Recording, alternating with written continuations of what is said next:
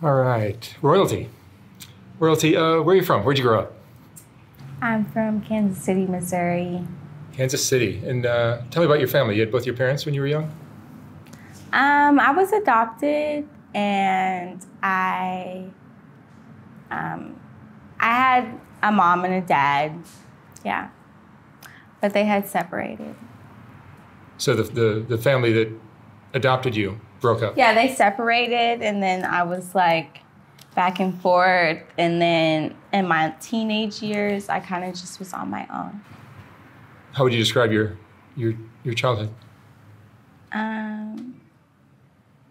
It was lonely. Were you the only child? No. I kind of like programmed my mind into thinking that like it was like me against the world and stuff because of like a situation that had happened. And like the reason why I went to foster care and stuff was because my mom had left me on a porch. And it kind of just symbolized a lot for me. And I kind of used that situation a lot of times in my life, you know? And I just always had the mindset that, you know, no one loves me and I'll never love anybody, and that's just the way it is. And I just now am changing that mindset. And how old are you now? I'm 18, yeah. I just turned 18 in April. And so you've been working Figueroa Street? I work different places. I don't just work Fig. I honestly don't really like Fig because it's a lot of gang banging and just a lot of fuckery. Unnecessary. And you've been doing this for how long? I've been doing this for a year. So you work with a pimp or by yourself? I prefer not to say. Okay. And yeah. So how much money do you think you make on average? I prefer not to say. Okay, that's fine. Understood. And so you're living with do you have a boyfriend or somebody that you stay with? I prefer not to say that either. Okay. But I do have an apartment. Okay. Yeah, I just moved inside of my apartment. So you left home, back to your childhood. You left home at what age? I left home when I was about 15. 15. And where'd you go at 15? I had a boyfriend, and he was like really, you know, like my boyfriend, I guess you could say. And I lived with him for 3 years.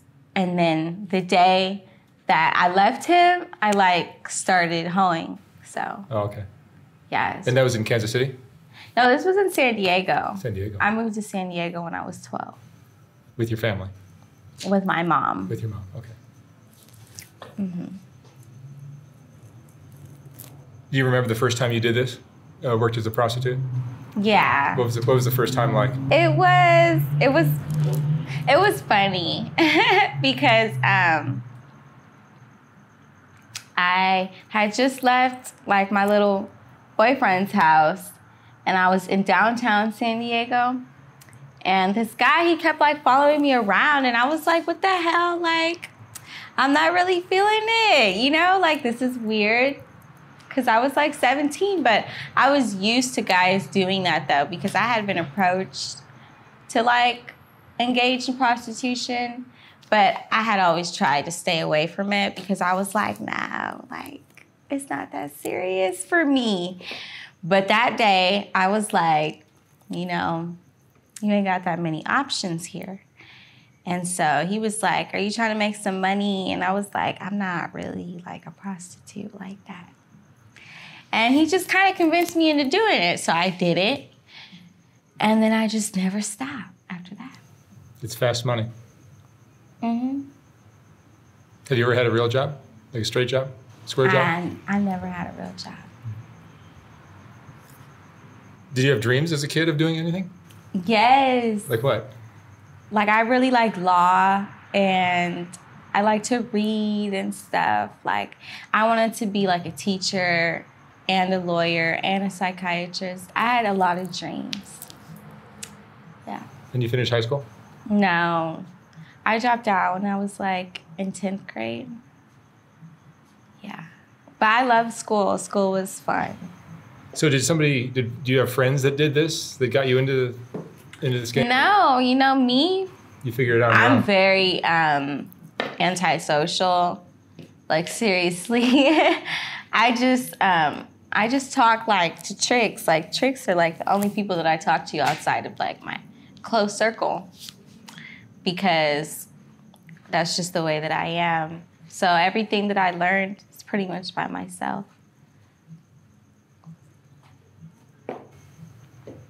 And so the money that you make, do you give to somebody? I prefer not to say. Okay.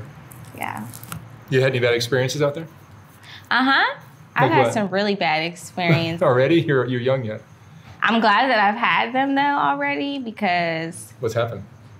I've been raped and I've almost gotten killed. And they happened like in the same week, which was like definitely a wake-up call for me on a different, I mean, I wasn't like, oh, I'm gonna stop, because I was like, you ain't got nothing else to do. But I was like, the way that you do it, like, I'm very strict. I'm more strict now when it comes. I interrupted you. You were saying you're glad that it happened. So now that you're more aware? Oh, yeah. Because the first time it was like a black guy, and I didn't want to date him because I knew that you weren't supposed to. But he was just like really popping at it. And I was like, okay, fuck it. So I got in this car, and it's fucked up because this was like when Black Lives Matter was popping. And I was like, you know, I really hope that, you know, you just take care of me, you know, like a good brother should. And he like, just like pulled out a knife, like to my throat. And he was just like, yeah, you know, get in the bag. And I was like, please don't kill me, you know, and he just did what he had to do. But the only thing that I can be thankful for is that he had the audacity to like put a condom on. That's the only thing that I could be thankful for. And I was just like crying, and I was like, you know, this is like fucked up. And I guess he just came to his senses, and he was like, just get the fuck out of my car. And then like a couple of days later, I had did this date with this Mexican man, and I was like very naive. And so I think I had like a little bit of my money like in the case of my phone.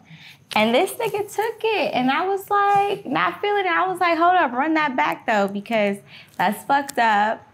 And so I had tried to like manipulate him and be like, oh, I'm a minor, and if you don't give me this back, and I was just like really dumb. And he started driving me somewhere, and I was like really feeling myself and thinking that like he was gonna give me, because he gave me my money back, but then I was like being greedy and I wanted more.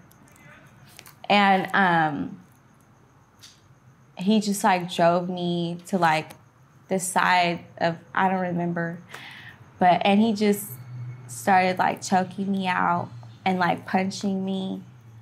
And it was like the worst thing that's ever happened to me. It was terrible. I thought I was really gonna die, like, as a prostitute at 18. I was like, this is some bullshit.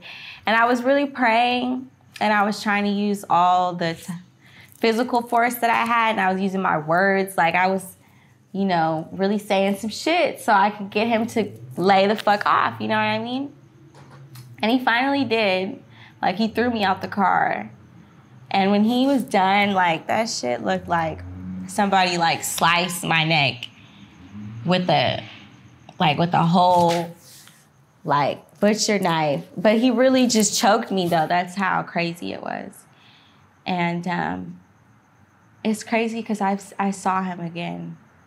Like on Long Beach, I saw him, and he thought I was a different girl. Oh, really? It was fucked up. I was like, wow. And you didn't go to the police the first time? No. I didn't go to the... Because of what you do, you feel like you can't do that? I mean, I just feel like they don't give a fuck. And, yeah. They don't give a fuck. And it's just like, I didn't have a license plate or nothing. If I did, then I would have, you know, because I'm pretty sure he's done that to other girls. But I didn't have any of that information. So I was like, I'm going to just thug it out. Are drugs a part of your life? Yeah, I mean, not anymore, but I've had some problems ever since I was like young. I just always wanted to be like intoxicated in some way. But now I have somebody in my life that is like my anti-drug. So I don't need to do that shit anymore. Good. That's good for you. Yeah. Do you still have contact with your family? Yeah. Yeah. Do they know you're doing this? Mm-hmm. They do? Yeah. I just like talked to my mom and my dad today. And I was like, yeah, I got pink hair. And they were like, oh, that's nice. They don't like it, like, at all, but they just are glad that I'm alive, I guess. Did those experiences that week where you may have escaped death, does that slow you down from doing it or make you reconsider? I mean, I don't really have that option to, like, just stop cold turkey. You need the money. Right. I wish I would have, because when I was, like, young, this shit was fun, and I could just come out and, like, I was, like, really turned on by the fact that I could make hundreds of dollars, like, that young, you know, because that's not normal. And I just got addicted to it, and now I'm just like, bitches got bills to pay, you know, and all this and that. And it's kind of just like, it's really a job. Like, it's really a job. And I just wish that I would have realized that. But it is what it is. I'm sorry, I can edit this together. Do you get depressed sometimes? Just get you down? Not really. No? I mean, not really, no. And you're in love right now? No. I'm not in love. I'm not in love. I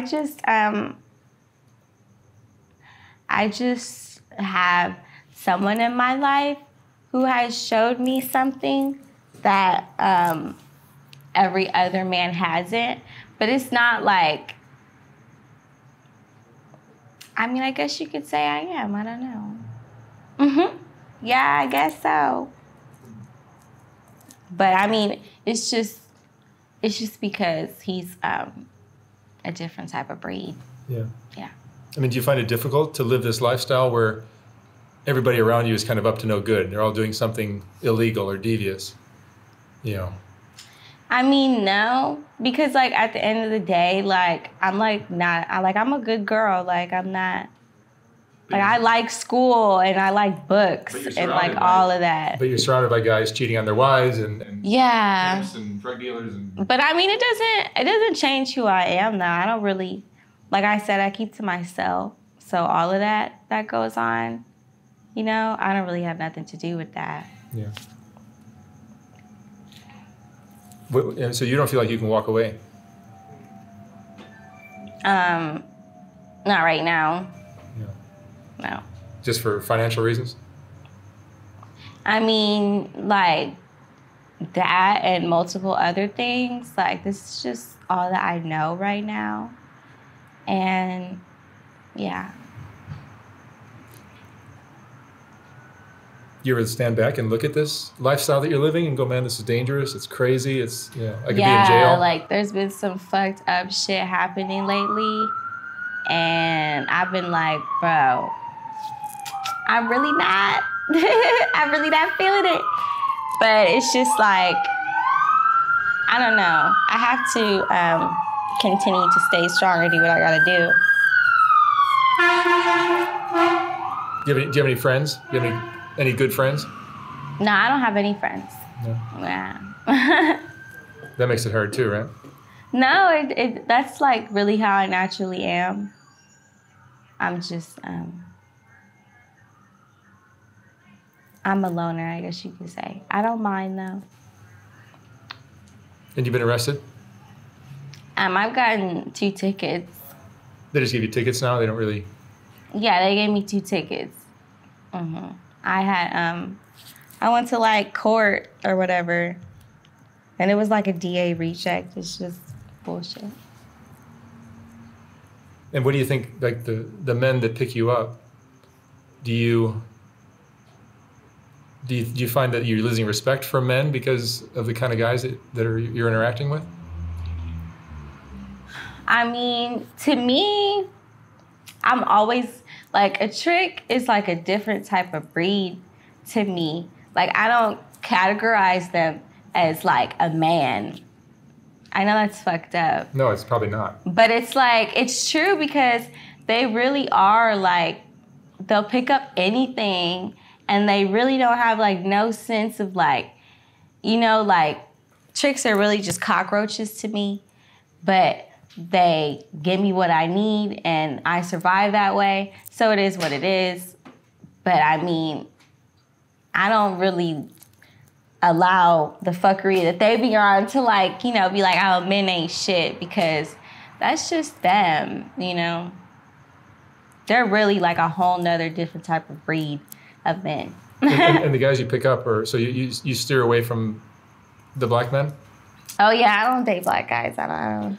No, I'm good off of that. And so it's mostly Hispanics and yeah, but they'll kill you too, which is the crazy part. I think they're all people. So, I mean, but it's just easier because the black guys, they just be doing the most. They can never just have a simple blowjob or fuck, like, ever. And what do you get excited about? What makes you happy? Seeing the people that I care about being happy. And do you have any goals? What would you like to do with your life in 5-10 years? Where would you like to be? Married with kids? No. Going to school? Going to school sounds great. Yeah, that sounds great. You're still very young yet, so. Yeah. So what's your family's reaction when you tell them what you're doing? You know what? I never really got to tell them because I started doing it when I was a minor. And I was always getting picked up, like, by the police. And, you know, they're obviously going to tell, like, you know, your daughter was, like, on the blade. So my mom kind of figured out, like, from law enforcement. So I never really got to, like, break it down to her. And what's the most important lesson you've learned in your life? You must have learned something in the street life. I mean, your intuition must be heightened just because you're interacting with strangers. It is. Basically, just to, like, never be comfortable. Like, I'm just never comfortable with anybody. I have one person that, like, I can see that I trust. A regular? And that's it. No. No. Just one singular person. And it's just like everybody else, you know, I'm looking at you sideways because I don't know you. And even when I had met this person, I was looking at them sideways because that's just how I am naturally. And then with this street shit, it like heightened it to like a major level. But it protects my energy and it protects my heart. So I don't have a problem with it. All right. Well, Royalty, thank you so much for coming in and sharing your story with me. Okay. Very interesting. I wish you the best of luck. I hope what's your goal? Make a lot of money? I mean, it's really not about the money to me. Like, the money is always gonna come, you know. Do you find it fun? That's Mando. No, it's not fun to me. No? No. Mm-mm. All right. Well, thank you so much. Okay, thank you.